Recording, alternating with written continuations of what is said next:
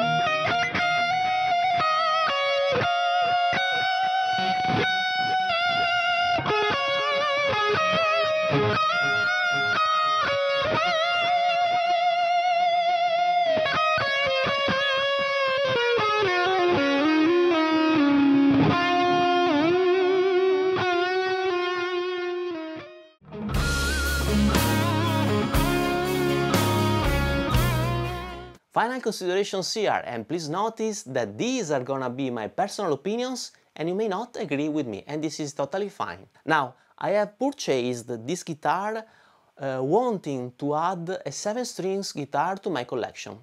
My initial intention was to buy an Ibanez 7-string or a Strandberg, but then this beauty appears on Reverb as a second-hand occasion, and it was so beautiful that I couldn't resist. I have to say that this is finally one of the best guitar I own.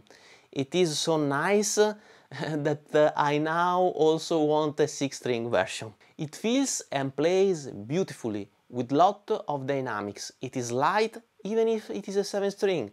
It is well balanced even if it is an headless guitar. And of course it looks amazing. The bridge pickup is a surprise for me, as it really sounds very good. I expect it to be a metal-oriented guitar, but as I wish has been highlighted by the demo song, it is pretty versatile.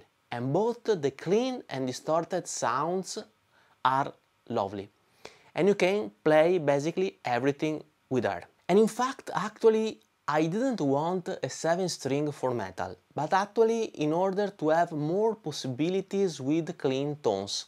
In fact, you can really add a lot of spice and more articulation to your comping part using the low B string, especially using the low D, C and B, as you may have noticed here in the demo song. Now, I'm still learning how to use this 7-string, and so far it has not been an easy task at all. I mean, this one more string really mess up your visual and muscle memory, and I had almost to relearn playing. At the beginning I was especially messing up the A and D strings, as your visual memory makes you believe that these are D and G. Nevertheless, it is also something very refreshing and that allows you to be creative, as missing your reference points, you are obliged to have a more fresh approach with the guitar. Coming back to the review, I have just few complaints.